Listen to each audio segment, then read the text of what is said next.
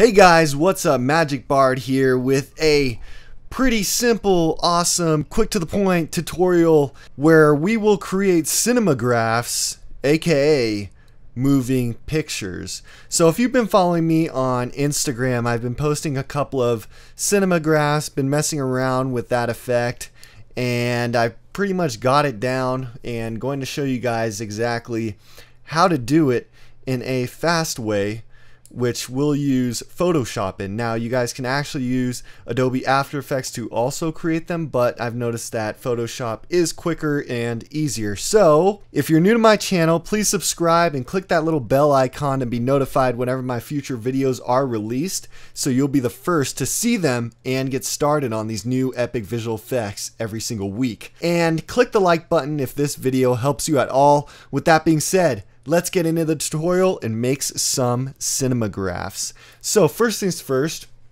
we're going to jump into Adobe Photoshop, and here's how you're going to shoot this. So what you're going to do to keep this one easy, I shot this on a tripod and just kept it rolling. So it's actually video. And what we did here was you get into your position and then you sort of hold it for about 2 to 3 seconds while there's motion in the frame. So in our video, the motion is going to be the water that's coming out of the hose. Alright, so you see we're kind of lining it up, and I'm telling my actor Ben that, you know, I'm going to be blasting you right here. Just stay still for a solid 3 seconds and we'll be good. And then what we're going to do is use this to create our cinemagraph. So let's test it out. So what I'm going to do is drag my clip right into Photoshop, and that's a video clip, and what that's going to do is open up the Photoshop timeline. So if you didn't know, now you know that you can actually edit videos in Photoshop as well. Not recommended, but when we're creating cinemagraphs, we're going to do that. So we're going to kind of zoom in here to look at our clip, and then what we're going to do is select the second or 2 seconds that you want to use.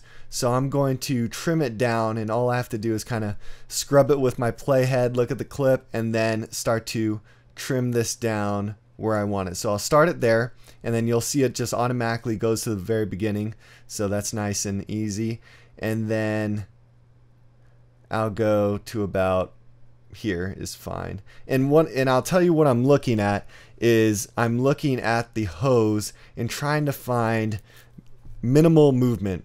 Okay, so you know, if the hose goes too far up, too far down, too far to the left, it's gonna mess up with my cinemagraph. But I was pretty still, so this whole clip will basically work. I'll trim it down though to keep it simple for my edit, because what we're going to do is loop it. That's what these cinemagraphs do. They just keep looping. So once you have your clip trimmed down, cut together, next step is you're going to select the video group 1 layer, click and drag it onto this new layer icon, and what that's going to do is duplicate it. Okay, and what we want to do is we need to create the loop.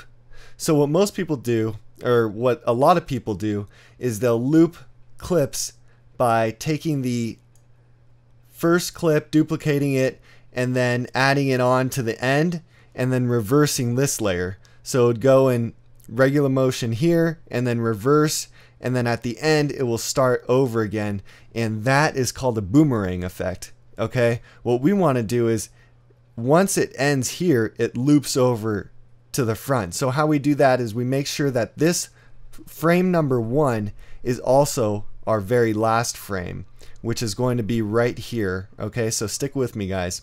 We need this first frame to be the last, which is where it is right now. So what we're going to do is drag this out, and then we're going to fade this clip into our duplicated clip. So then we could trim this all the way down to the end of our sequence.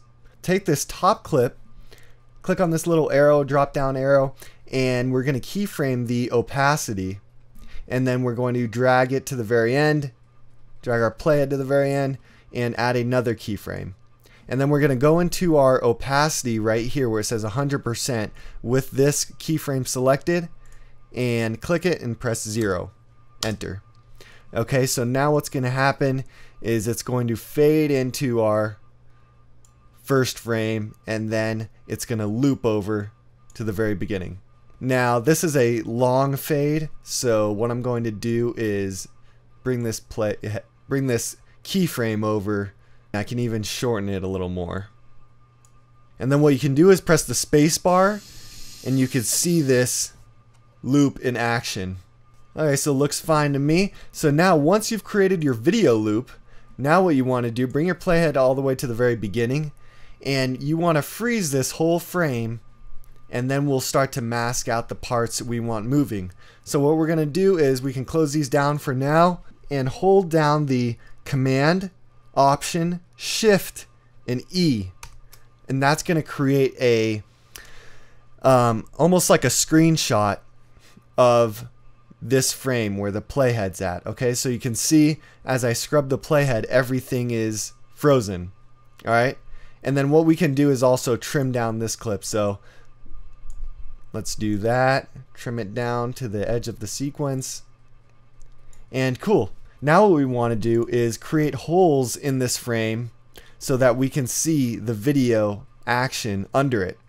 And how to do that is we're going to create a mask, and we're going to mask out the water. So go over, make sure that your layer 2 is selected, or your still frame layer, and hit this little layer mask button. Okay, so that'll create a layer mask right here. And then we're going to use the brush tool. You can hit B, or you can select the brush tool right there, and make sure black is selected, the color black. And then what we're going to do is paint over the water, or whatever you want to be, whatever you want moving in the picture. So I'm going to just start painting over, and you can't really see anything right now. So if I hit the little line key, which is right under your delete key next to the bracket button, you can see where you're painting over. It'll paint on red. I'm going to feather out my brush a little bit by bringing down the hardness all the way down to 0, and there we go. So I'm going to start painting in this water like this. Okay, and you can resize your brush by pressing the brackets up and down on your keyboard. So that is also right under the delete button. And I'm going to just kind of paint over these streaks of water. And then also right here as well, as it's dripping down, as it hits Ben in the chest right there, and then also right here as it's dripping down the car. And let's see that one more time. I'll press that little line button right under the delete key to get rid of the red. And we can see the water moving, everything else is still. That's looking good. I could look around to see what else I want moving. Maybe there's some water drizzling down here, so I'll paint that in too.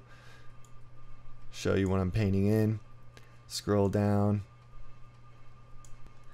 and cool, that looks good. So now what should happen is bring this over here, let me zoom out so we can see everything. I'm gonna press Z on the keyboard and click drag to zoom out, and now press the spacebar on the keyboard to watch my Cinemagraph looping in and out. And that's basically it, guys. Real simple, straight to the point. You've just created your Cinemagraph. Now what you want to do is probably export it, and depending on where you're going to post it, Facebook, Instagram, YouTube, that'll depend on your export. So let's just go to File, Export, and you can go to Save for Web. That would be if you're going to upload it to Facebook.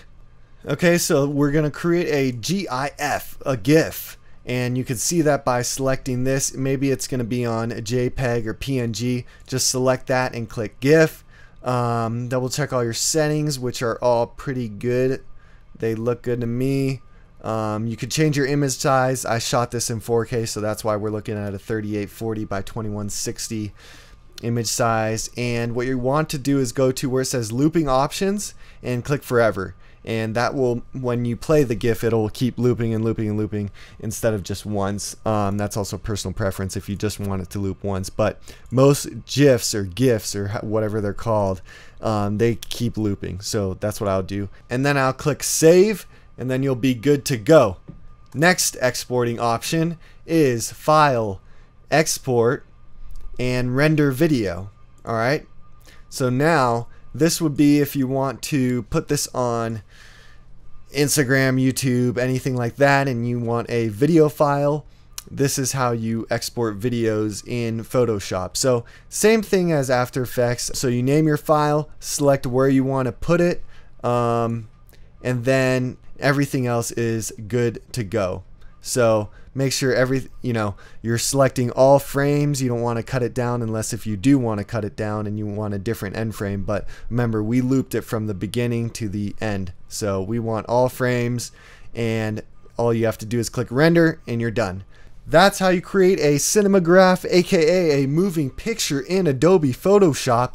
And if you guys don't have Photoshop or you don't want to use it, you can do the exact same thing in After Effects. Instead of creating a mask with a paintbrush, what you would do is create a mask with the pen tool and do the exact same thing in After Effects. So that's how it's done. If this tutorial helped you out at all, please leave a like. And if you want to learn certain effects, let me know in the comments section. Hit me up and I'll try to get to it as soon as possible. I'm at Magic Bard on social media, Instagram, Facebook, Snapchat. Hit me up on there. Let me know what's up. I'd love to see what you guys end up doing. Tag me in your videos. Love to check it out. But that's it for today, guys. Thanks for watching, and I'll see you on the next one.